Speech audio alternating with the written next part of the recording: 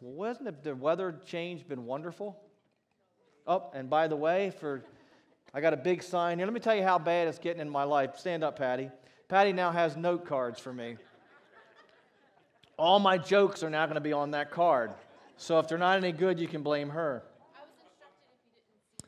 Just kind of make your way. We're doing things a little different. So if you're with the ages K through 5, Miss Stephanie is here. Why don't you come up and go with Miss Stephanie? Let's hear it from Miss Stephanie.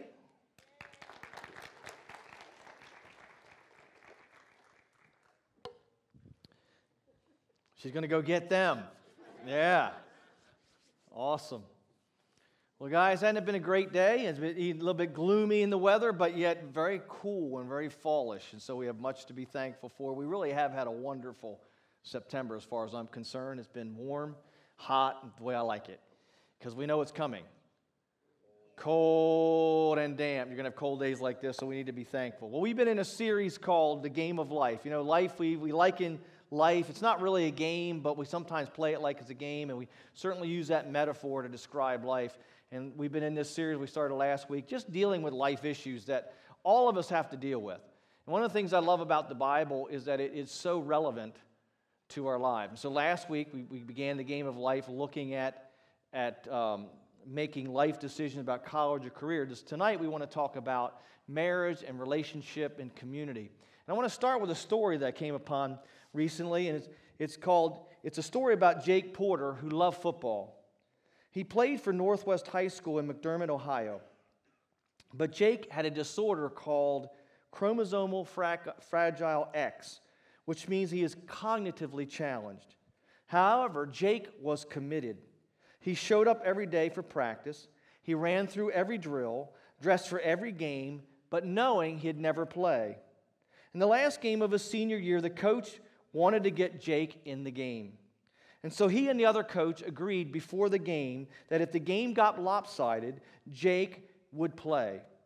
With 5 seconds to go, losing 42-0, Coach France called a timeout.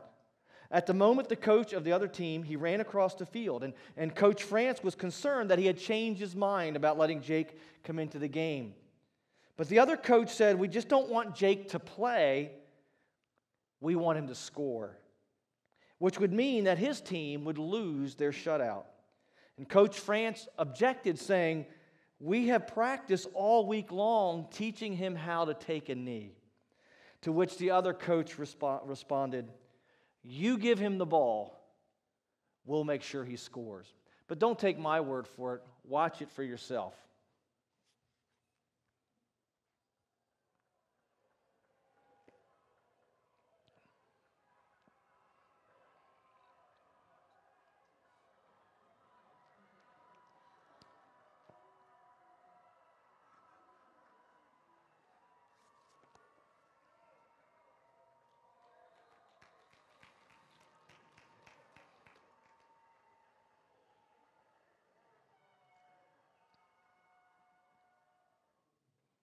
Isn't that awesome? Yes, give a round of applause. That's awesome. Now, what does that have to do with the game of life and our series? It has everything. You see, because winning alone is called losing. When I read this story weeks ago, I read it several times, and every time I would read it, tears would come to my eyes. Because, folks, that's what life's about. There are going to be things out there and situations that you're going to be Jake, and other times you're going to be this winning team. All of us are at the top in some things and at the bottom of other things. But when it really comes down to everything in life, it comes down to people and relationships. You know, I was sharing this week with some folks about business. We were talking about some business things, and I said, you just need to remember that you're not in that business, you're in the people business. Whether you're a restaurant business, whether you're selling like her father and Patty's father sold welding stuff for years. Her brother sells medical stuff. It doesn't matter what you're selling. You're in the people business. We're in the people business. Everything's about people. Relationships is what it's all about. And so tonight I want to talk to you about playing the game of life with others. You see, if we win at the game of life, but we win alone, it's actually losing. This is so important that I did some study and some reading to just kind of drill down on. I came upon a quote from psychologist Philip Zimbardo of Stanford. He writes, "I know of no more potent killer than isolation.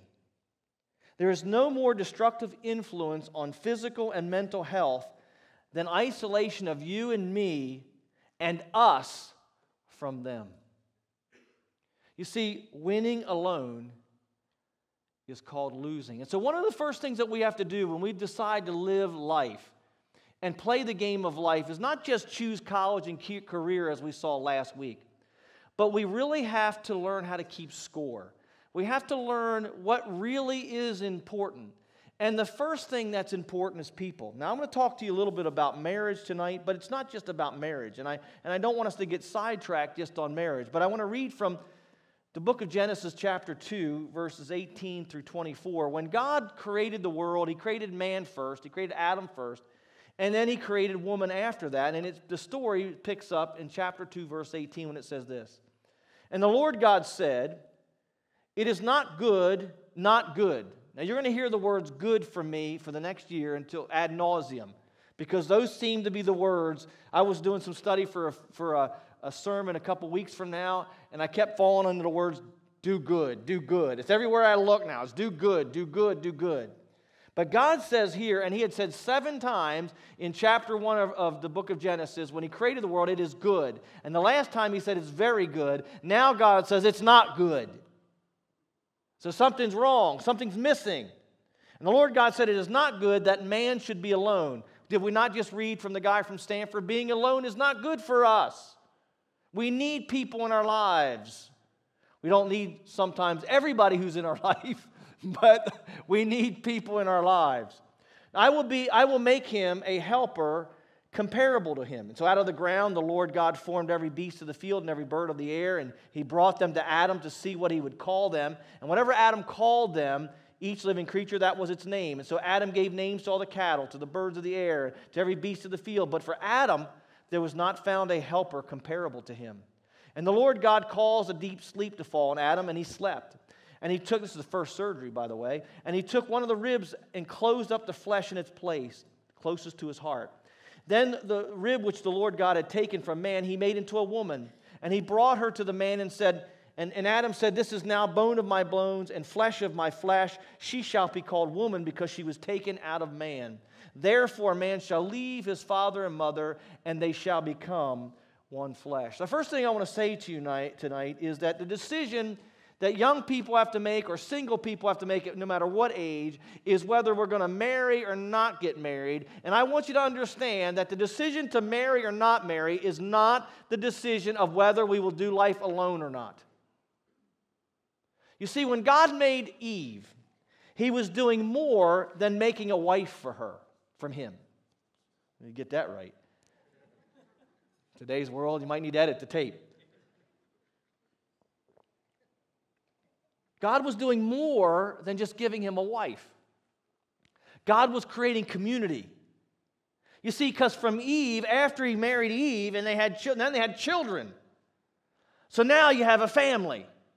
And then after so many years of having so many kids, because they lived a long time and their families got big, then their families turned into a clan. A clan is several families. And then their clans turned into tribes. And then their tribes turned into nations, and the nations turned into a world. So the decision to marry or not marry, I want to get straight from the beginning, is not a decision that is, I'm going to do life alone, play the game of life alone, but if I get married, I'm going to do it with somebody. That is a false representation of what was happening here. You see, winning alone is called losing. Now, deciding to marry or not marry is a whole different decision. Do you want to marry? Do you not want to marry? That's an individual thing. And so you don't have to get married to play the game of life with others.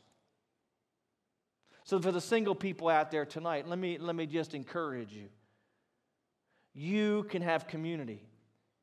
And I'll share in a few moments a little bit deeper about that. But I just want to encourage you that we don't have to be married. In fact, I have had to counsel many people over the years that were married and still isolated and alone. And it's not automatic. And we have to work at this thing of inviting people into our lives and learning how to do life together with a number of people. I am convinced that sin destroys community, it destroys relationship. Sinners don't make for good mates, they don't make for good friends, they don't make for good church members. Sin destroys community. And that's why God deals with sin, not because He hates us having fun, it's because He knows sin will destroy us and our relationships. You don't have to get married to play the game of life. And I would like to share a story with you. Max Dupree was a great CEO years ago. He's about 95, 96 years old now. But he was a great writer and a great businessman and a great leader. When he was 95, 96 years old, actually Max Dupree is talking about his father. His father was 96 years old. He went to his father, and his father told him this. His father said, "I've lived too long. I've outlived everybody I know. It's a hard thing," he said, "to outlive all your peers. And I don't have any friends." And so Max Dupree is the famous CEO and writer. He asked his father, he said, "Don't you have anybody, Dad?" Then he told Max about his one friend who was 8 years old, an 8-year-old neighbor. And so he told him the story of how they met. The boy had no father. He had no real role model in his life. But on his path from home from school, he would pass by Max's father's house. A relationship started one day when Max's father saw him, and the boy and he nodded to each other, and the nods turned into hellos, and hellos turned into conversations. And after a while, the boy got in the habit of stopping by 2 or 3 times a week on his way home from school. Max asked him what they would do when the boy would come over, and so he said, "I'd fix a glass of milk and a plate of cookies just in case he was going to stop by and visit." And when he did, would sit and eat the cookies out on the stoop so that everyone could see what we were doing and no one had anything to worry about. And so Max writes, "Then the loneliness of a 96-year-old widowed world-class CEO," because his father was one as well, "and the loneliness of an 8-year-old fatherless boy melted away." You see, because Max understands that winning alone is called losing. Folks, people are lonely in our culture. We've got children without fathers and mentors. We have mothers without husbands to help raise kids. We have husbands without wives. One of the greatest needs that we have today in our community, in our church, in the church, right here, as we gather, maybe even here tonight, and we gather tomorrow when there'll be hundreds of people here. The isolation and loneliness for me is palatable. I can feel it. And God wants us to do something about it. You see, we all inherently know that winning alone is called losing, but we don't know how sometimes to reach out. Or we've been hurt, and we're afraid to be a friend again, or we're afraid to love again, we're afraid to marry again. And those fears keep us isolated like a moat around a castle. And yet we know that we need one another. Folks, it's hard to be in relationships. Friendships and business and marriage, and people are our greatest asset, but sometimes they can be the greatest liability. People sometimes can be just a pain in the butt. Amen? You know, I was talking to a couple earlier tonight, and I said, "Now you can't tell Patty this, but I'll start with this." I said, "If you ask Patty, she would tell you at times I'm downright annoying." No. And I would never say this publicly, but, Patty sometimes, no, she's not annoying. I'm just selfish. Folks, I'm not saying that relationships are always hunky-dory, and when you're in a relationship that's healthy, that it's always romance and fire and fireworks. But we need people. Now, I started this message this way because I want to talk about singleness and marriage. But I want to start out by laying a foundation that what I'm saying here is that marriage is not the answer to what is really needed. Marriage is just one aspect of community. And we got a number of single people today that need to be encouraged in their singleness, and we got a number of married people that need to be encouraged in their marriedness. But what I would say to all of us is that we all need to begin to open our hearts and enlarge our hearts to allow other people in. Now, I've said for years around here, you got to do that carefully because people can hurt you.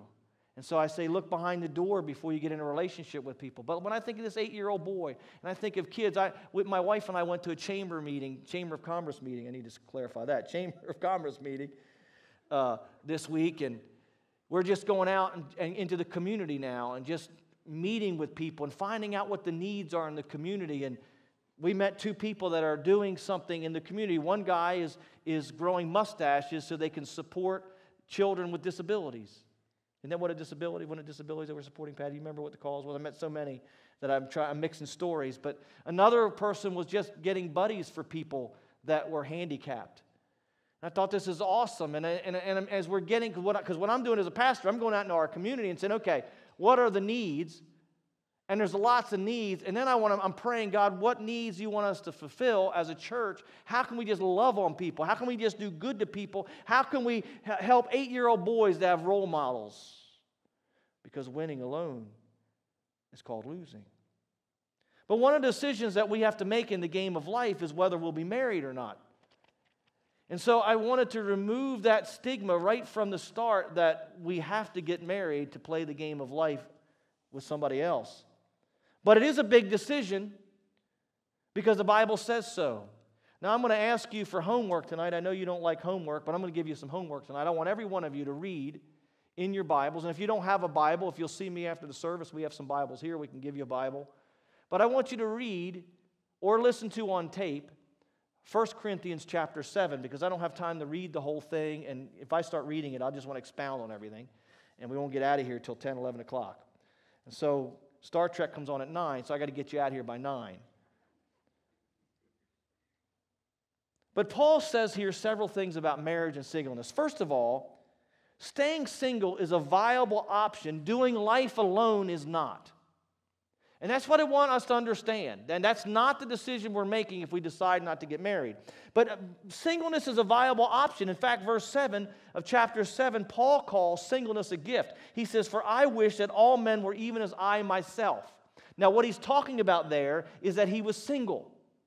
And he said, but each one has his own gift from God, one in this manner, another in that. And so singleness can be a gift. Some people are gifted to be single. I remember when I was 19, 20 years of age, my fear was that I was gifted to be single. And the reason I thought that is I couldn't get a date on Friday nights. And I literally feared that I'd live alone. In fact, I remember I went up to become a priest at one point when I first got saved. And my fear, because for years I'd run from God because I felt the call of God, and I was raised Catholic, and the only thing I knew was the priesthood, and I wanted no part of that. But when I got saved, radically saved, I said, God, I'm even willing to be a priest. And I went to the diocese, and I actually applied to become a priest. Some people don't know that. I am so glad. Now there's days Patty wonders if I missed my calling. But for some, singleness is a gift. And I really wish the Catholic Church would do that on an individual basis. It would solve a lot of problems. Singleness in verse 26 and verses 32, the Scripture lets us know that singleness has its advantages. He says in verse 32, he says, but I want you to be without care. He who is unmarried cares for the things of the Lord, how he may please the Lord. But he who is married cares about the things of the world, how he may please his wife. And you could add there, how you may please your husband.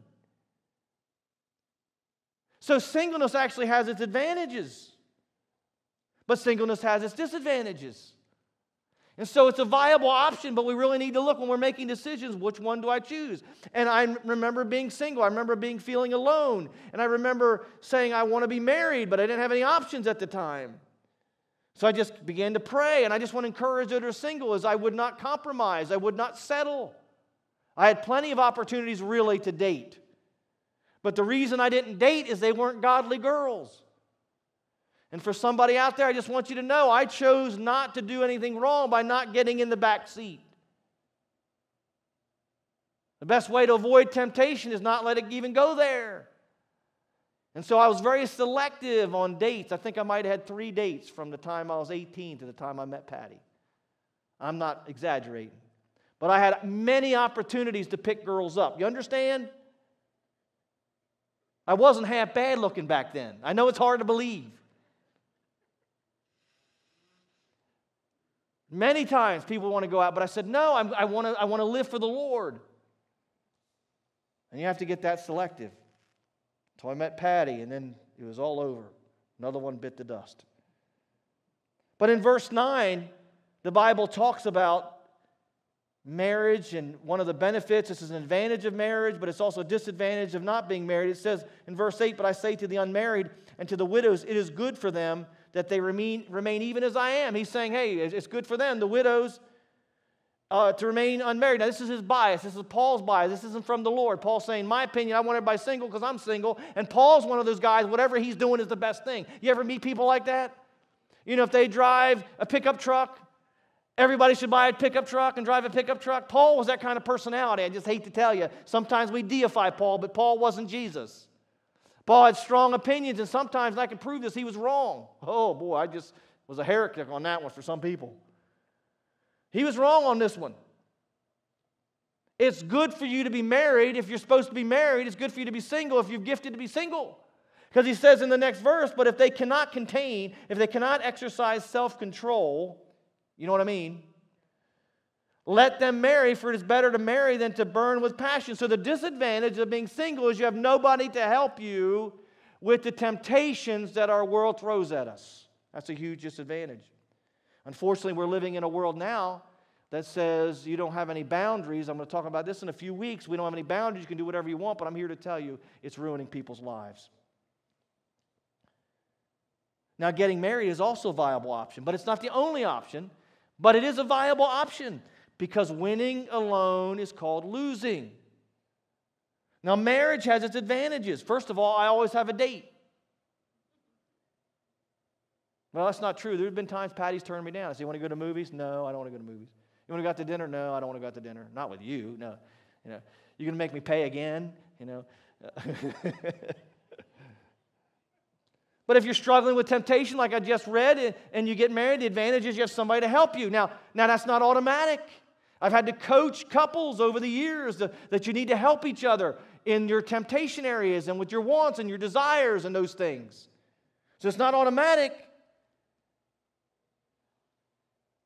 but it is a help. If marriage is a viable option, if you're able to live with somebody the rest of your life. Let me say that again.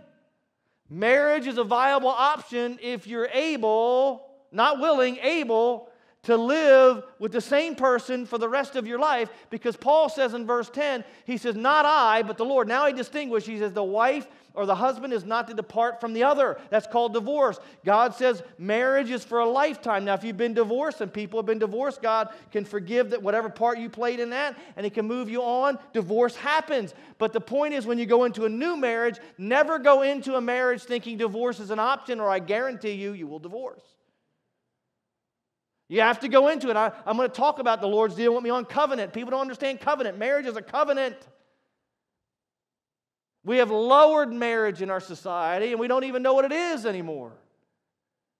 Marriage is a life and death covenant. When I stood before the preacher, Woody, I committed everything in my life to this woman. I said, I will forsake all others. And that's how I live. I don't text other women. I don't go out to lunch with other women. Women, I don't want to offend you. If you ask me to go to lunch, my wife's got to go. I live paranoid. When I first came on staff here, they called me Paranoid Bob because Bob wouldn't socialize with women. Bob wouldn't hug women funny. Bob has drawn a circle around his life and said, nobody's in that circle but her. And when I'm tempted to look outside that circle, I get help. That's what you got to do. If you want to get married, that's how you got to live. I can't tell you the number of couples I've addressed in my life that have not drawn that circle, and disaster happens. Because I'm here to tell you, living Your whole life with one person's not easy. Just ask Patty. I love her to death, but she doesn't always do what I want. And she loves me to life.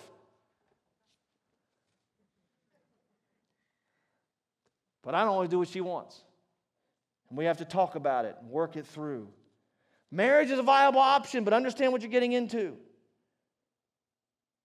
If you want to have children,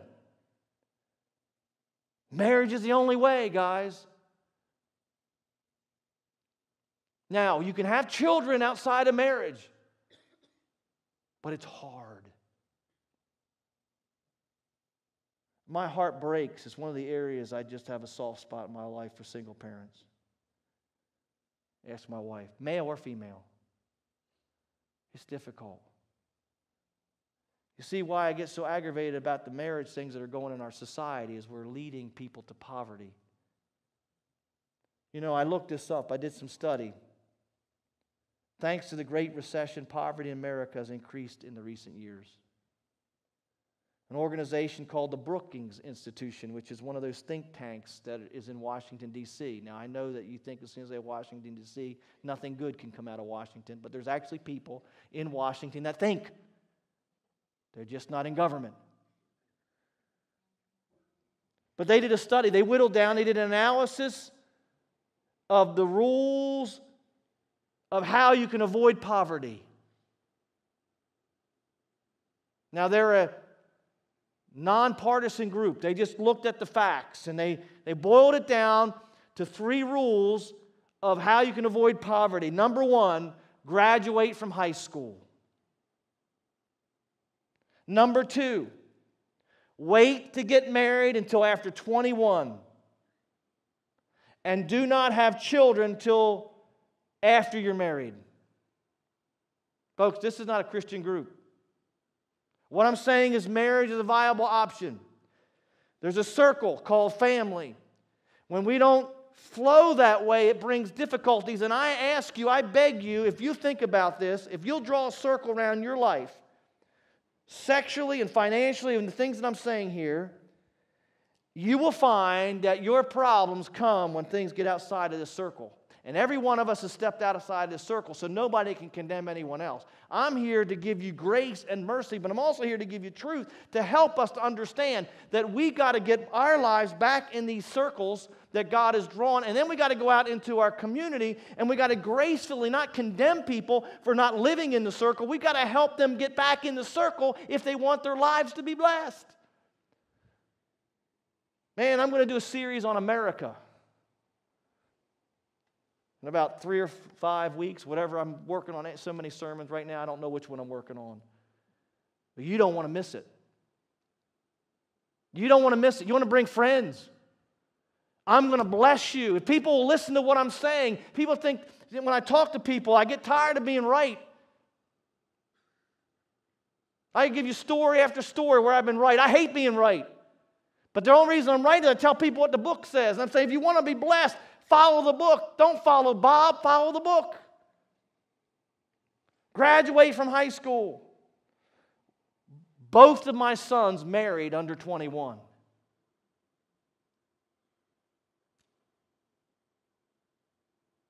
Selah.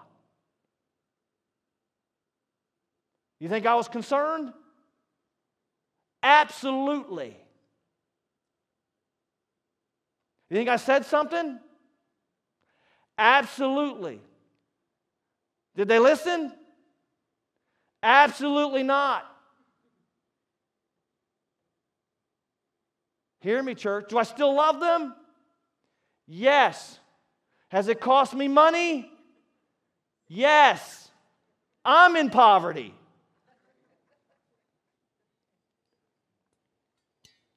Will they make it? Yes. Is it harder? Yes. Number 3, have a full-time job. If you do those 3 things, you have a 74% chance of being in the middle class.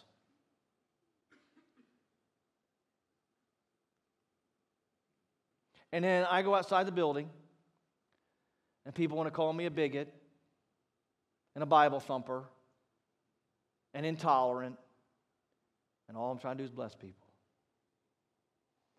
Marriage is an option if you want to have a family. This baloney that's out in our culture says you can do whatever you want. It started with Murphy Brown, and you know what happened to Dan Quayle when he messed with Murphy Brown, but I'm here to tell you. We've been on a downhill slide from there, and I ask you this question, if you don't believe me. Are we better off than we were 30 years ago? You wait till I do the 30-year analysis since my wife and I, but I can't wait to do this sermon. This stuff is not a game. We call it the game of life, but it's not really a game. If you want to be married, you can be married. Verse 28 says, if you desire to be married, that's a good enough reason. And by the way, can I just say this? People have asked me, is romance, you know what I mean? Because there might be kids present. Is romance a good reason to get married? I say absolutely. It's just not the only reason. But it's a good reason. So if people are struggling with temptation, I heard recently 9 out of 10 men in our churches in America are watching more porn than they're reading their Bibles. Folks, that's a problem. And marriage is one of the answers to deal with that. Folks, we need help. We're drowning in our culture. And yet we want to be blessed. I'm here to tell you we can't be blessed if we don't listen to the blesser. Marriage is an option. It's a viable option. Singleness is an option. But if you can't be single and contained, then it's God's will for you to marry. Now you got to find a mate. That's a whole nother process. That's tough. We got to start making some mate-worthy people around here. You think I'm being funny? I'm telling you, it's hard to find good people. That's why I had 3 dates in 5 years before I met Patty. Finally, if you're willing to put somebody else first in your life, then marriage is a good option. Now, how do you choose the right mate? You might want to sit down for this one. How do you choose the right person? Now, see, most of you here, I can't quite see because the lights are in my eyes, but a lot of you are married already. There might be a few single people here, and so I'm trying to balance this between. I want us to begin to elevate marriage again to what it was. Because it's a beautiful thing when it works right. But I'm here to tell you, there's nothing closer to heaven on earth than a great marriage. And I've got a great marriage. I want to export my marriage. I want everybody to have what I have. I want everybody to have, I'm not bragging, I'm just saying I want everybody to have what I have because I've got intimacy, I'm happy with my marriage, I love my wife, she's my best friend, I'm never alone. I want everybody to have that, and I'm here to tell you it's not because we're good people. It's because this book works. You start doing what it says, it's amazing what happens. And that's the only reason why that we have a great marriage is we're striving to do this thing, and when we get off course, we confront each other. But how do you pick a great mate? How do you pick the right one? Are you ready? If you're single, write this down. You can only find out who the right one is when you know who you are. You can't pick the right mate. I'm sorry, I'll say can't. I'll give a money-back guarantee on this. You can't, you're throwing the dice if you pick a mate when you don't know who you are. And you're throwing the dice if you pick a mate who is not going to be comparable to you and like a puzzle piece fit with who you are and what you are shaped like. I can give you personal testimony on that, but I won't. You got to know who you are and where your life's going. And the number one thing you want to know about yourself is values. What's really important to you? What's really important to them? In fact, that's really the secret to all relationships. If you're going to have a harmonious relationship, the values, why do you think I preach so hard on certain things? Because if we don't get the right set of values, we will be divided and we will not be able to come together because we will value the wrong things and they'll lead to fights and wars. So you got to know who you are. Plato taught. Plato, the philosopher taught, know thyself. Apollonius and Hamlet went on to say, and to thy own self be true. And the great philosopher Gilligan from Gilligan's Island said, I ask to be or not to be, that is the question that I ask of me. Remember that? Anybody remember that? Any Gilligan Island fans here? Just trying to lighten it up a little bit. In life, you're going to have to choose whether you're going to be single or married. And marriages fail, and so God wants to forgive and move on, but that doesn't mean He doesn't want you married again. But some people are meant to be single. And if you can handle temptation and you don't mind being alone and you really don't want to be encumbered with don't let anybody put pressure on you to be married. I remember getting out of high school. Man, first thing is, are you going to college? You're going to college, you're going to college. And it's after you go to college or you get established, it's when you get married, when you get married, when you get married. And then after you get married, it's when you having kids, when you having kids, when you having kids. Would you just shut up and let me live my life? And they put pressure on you. Don't do that to your kids when you get married, when you get married, when you get to have kids, don't do that.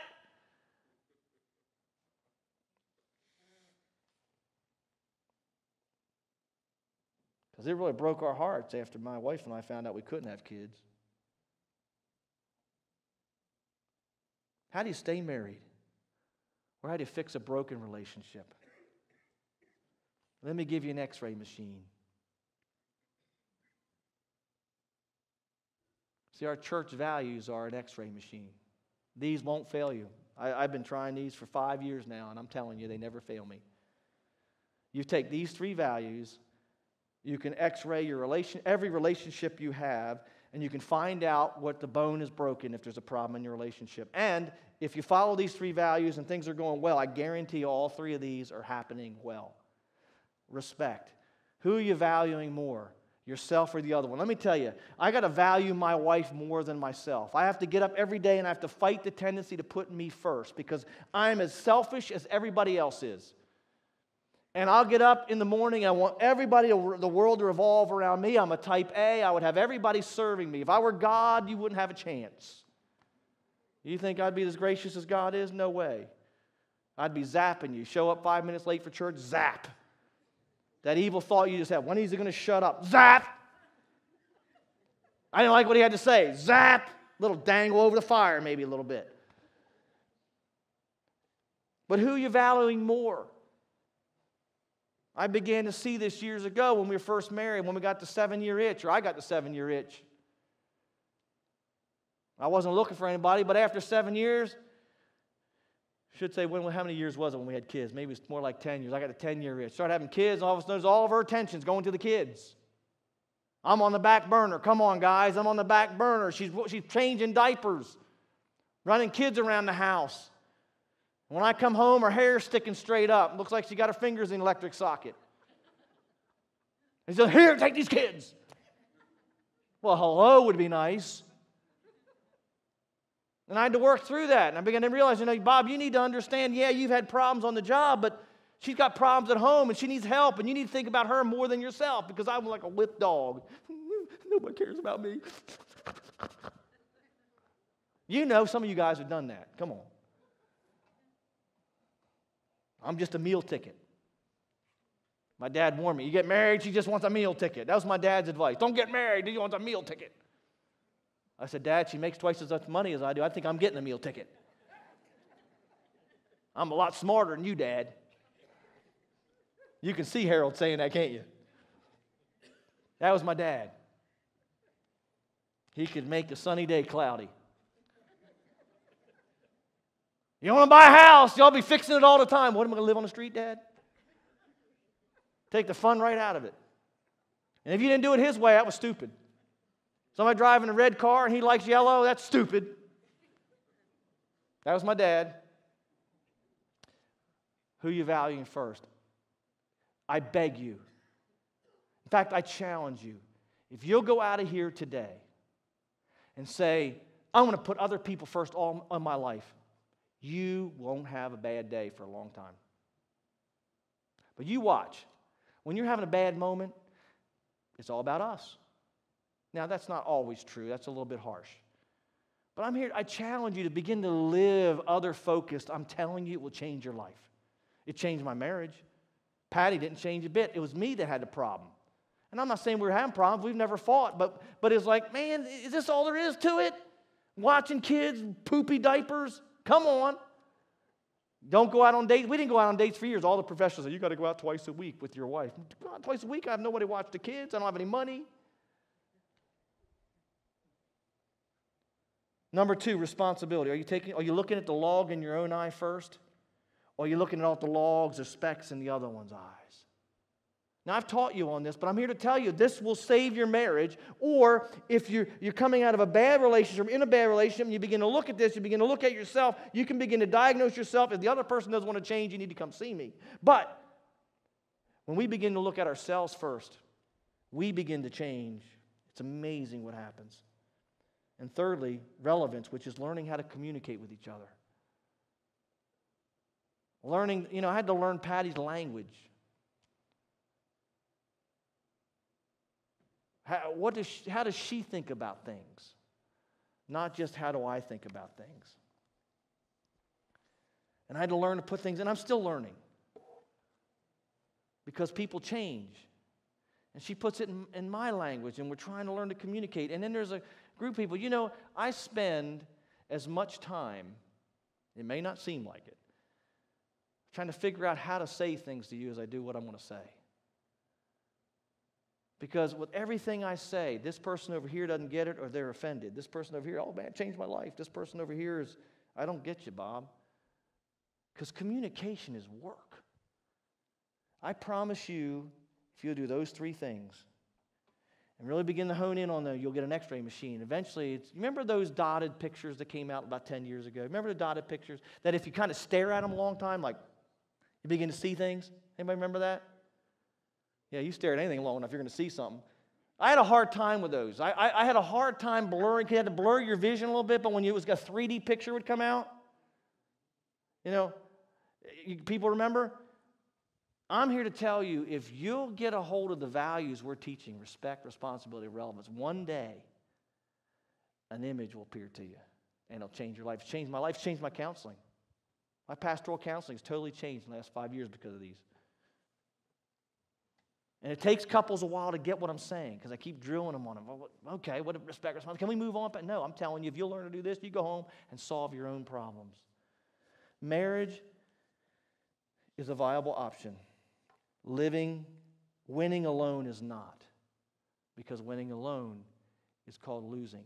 And if we're going to be in relationship with one another, we're going to have to begin to drill down on the things that we've been teaching you. We're going to have to learn to put others first. We're going to have to begin to look at the logs in our own eyes. And we're going to have to learn how to communicate with each other. When we have problems, we're going to have to learn as parishioners. See, what drives me nuts, and I'll finish up on this, is I've been in church a long time. What happens is this group of people have a problem with this group of people, so this group leaves and that group leaves.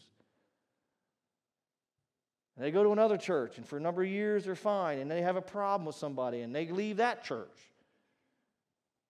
Meanwhile, we've got a community that doesn't know how to relate to each other, and we've got to figure out how to show them, and it starts right here as we begin to learn how to become real community and start doing life together. Father, I ask you to take the words that I've said and make them more than my words. And Lord, the things that I've said that were just not relevant or not helpful, I pray that you just block our minds and forget them. But those things, Lord, that really can help make a difference, help us, Lord, to win at the game of life by winning together. In Jesus' name.